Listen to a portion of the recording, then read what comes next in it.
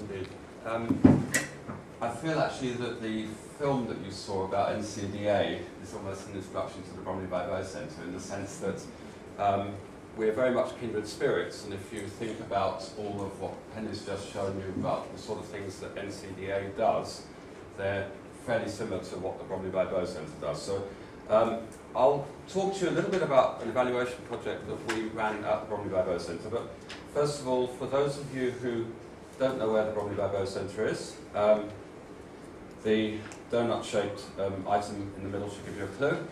It's a stone's throw away from the Olympic Park, and interestingly, like many instances actually about London, the contradictions of wealth and poverty sitting side by side are hugely apparent within the borough of Tower Hamlets and the Bromley by Bow area.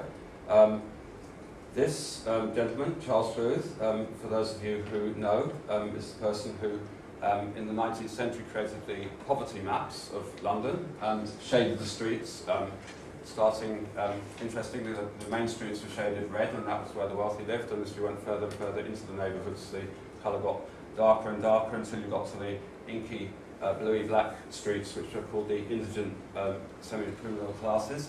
And Bromley by Bow was an area of deprivation then, and despite everything, or perhaps even because of everything, it still is today. Interestingly, I saw a slideshow of London that John Hills from the LSE put up, showing the areas of poverty and deprivation in London under Charles Booth's poverty maps and showing them today, and they're fairly identical across London.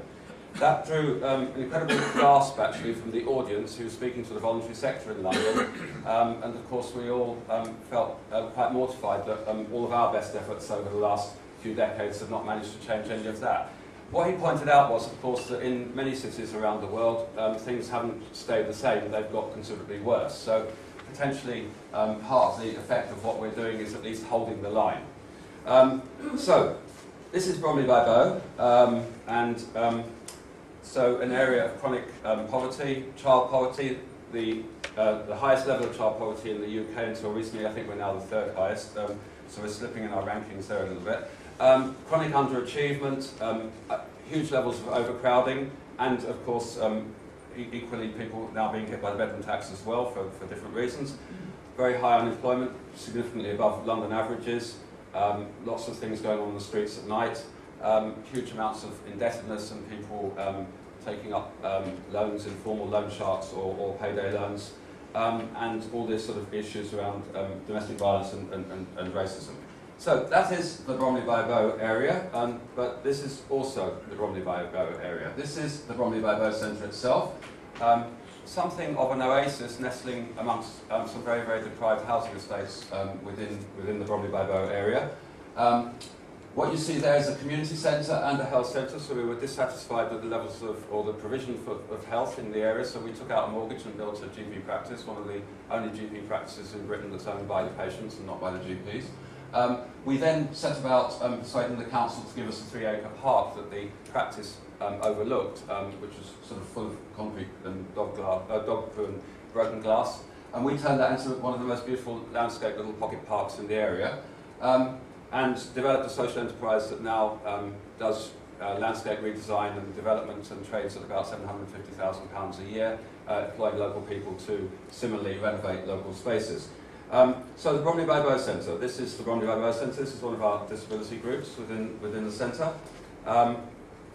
This was last week, we're part of an Olympic programme to get disabled people onto the Olympic Park, engaging with sport. We have some ambassadors doing that, and we held a launch there last week, so that's something that happened in our park. We also held our adult learner celebration last week, so we have up to 400 or 500 some years adults studying with us at the centre, so that was part of the adult learner celebration.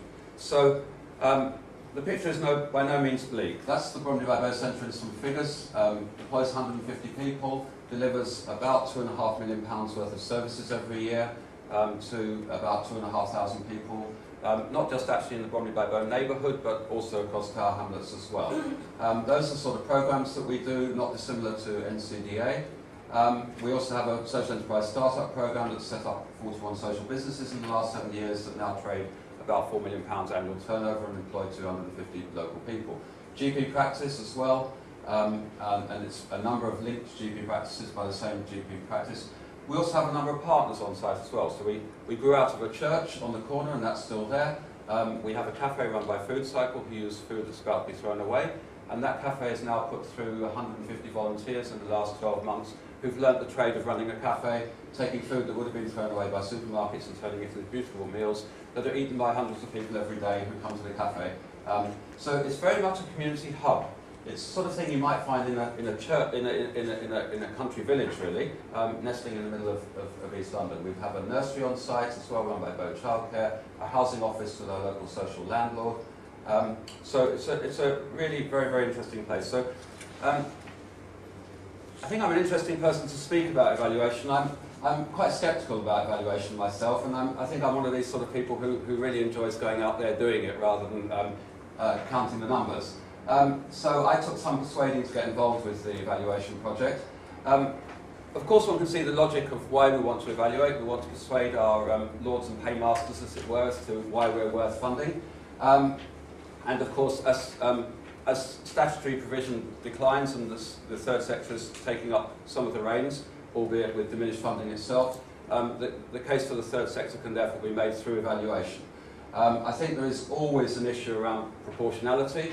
And you know, the amount of time and effort one can spend in evaluation, the amount of time one spends on delivery. And organisations like the Bromley by Bow Centre, to be fair, are full of people who love delivering services and really hate doing evaluation. So it's an interesting sort of thing to do there. But I think also there's a huge amount of benefit from doing evaluation for the organisation itself. And taking us through this 3-year journey, we didn't have the kind of resources that NCDA had. We had a person doing 1.5 days a week without all the academic backup that the university here has given. I think we were very much finding our way through that, but there were huge, huge gains to the organisation. I think one of the real gains actually for an organisation is that delivering services is fairly relentless and remorseless actually for the staff doing it.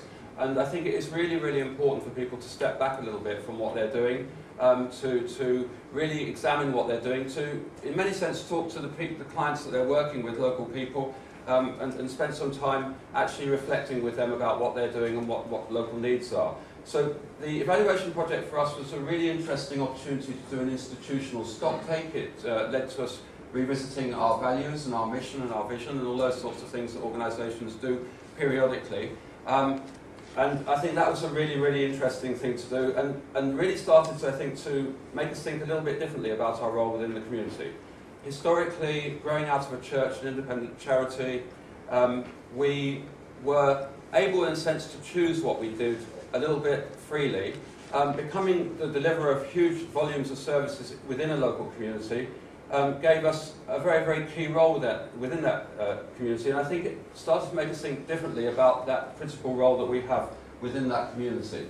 And so we went through a whole series of things, sorting out data, for instance, up to 50 funded projects every year, 50 sets of data, trying to pull all that together was a very, very interesting thing to do. Getting programme managers to think beyond the 10 funded projects that they deliver, about creating programme outcomes, for example, and creating programme indicators was very, very interesting. It was a hugely energising process. But I think coming on to the challenges, I think for community anchor organisations, looking at the diminishment of the state, looking at the fact that we've got a flourishing time bank. So talking about intergenerational volunteering, we've got 250 people now busily time banking at the Bromley by Bow Centre, and I'm being told I'm out of time. I think it's really interesting. So I think the case that the community anchor organisations now need to make for their role, given the context, is a hugely exciting opportunity to engage with evaluation. And I don't think we should look completely at the diminishment of funding as something that's totally to be abhorred. It also gives us an opportunity to recreate what is community and what is our role within that community.